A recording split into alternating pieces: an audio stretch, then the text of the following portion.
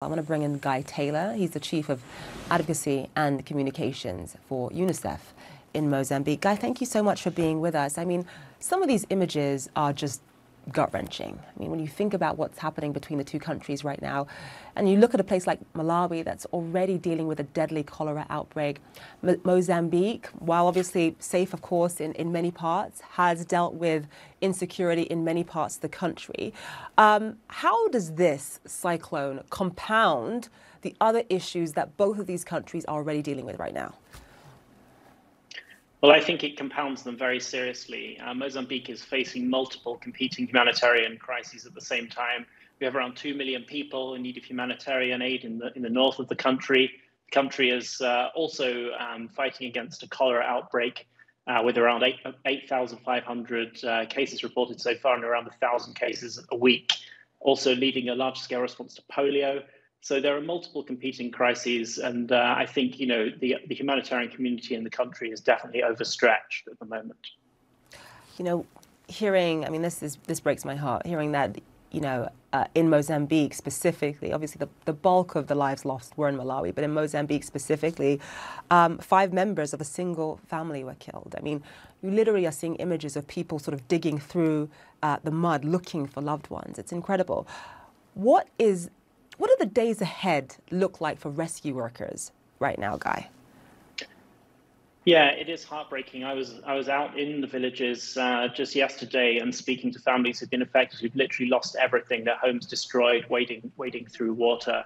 I think that we're still in the very early stage of the response as well, and the figures for the number of deaths, number of people affected may well, or will likely, I think at this point, increase. But we already know that there are around 16,000 people whose homes have been either partially or completely destroyed, more than 600 classrooms, more than almost 500,000 acres of farmland critically destroyed. So it's a huge challenge and really a huge impact on lives of people who are already extremely vulnerable here. Yeah, so when you're talking about, tens of thousands of people who have been displaced across both countries, where do they go?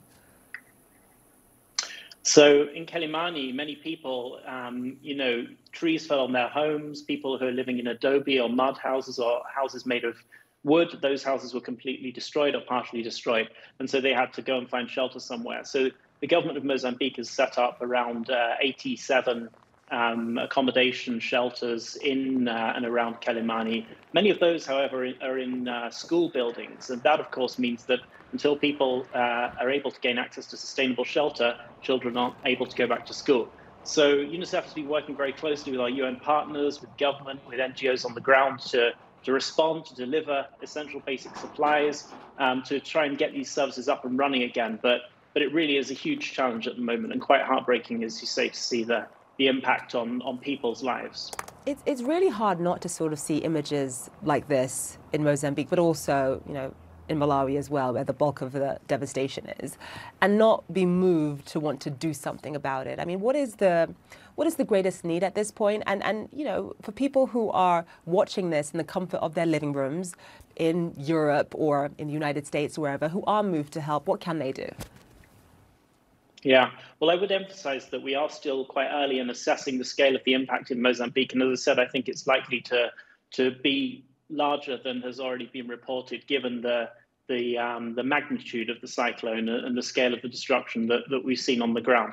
I think we need additional resources. UNICEF's calling for $30 million to respond to the impact of the cyclone and of the ongoing cholera outbreak in the country. As I said, the country is facing multiple competing challenges. The humanitarian community is very overstretched.